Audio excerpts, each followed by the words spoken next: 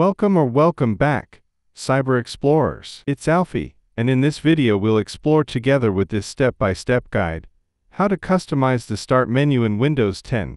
So without further ado, let's get right into it. Right-click on the Start menu and select Settings, or press the Windows key, +I to open Settings. From there, go to Personalization and click on Start. Under Start, you can turn on or off options like Show More Tiles on Start, Show App List in Start menu, Show Recently Added Apps, Show Most Used Apps, Show Suggestions, Use Start Full Screen, and Show Recently Opened Items.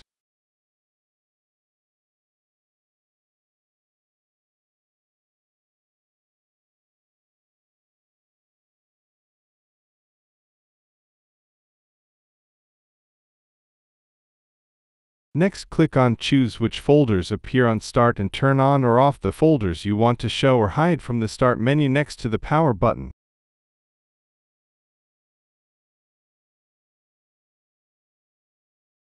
Lastly, to pin or unpin apps to or from the Start menu, go to the Start menu. Right-click the app and choose Pin to start or unpin from Start to add or remove it from the pinned area.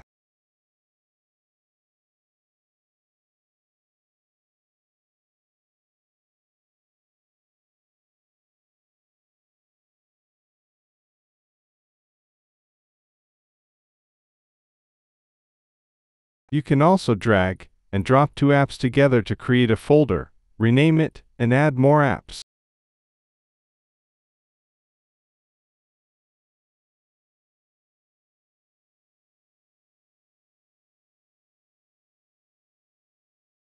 Additionally, you can resize the app icons.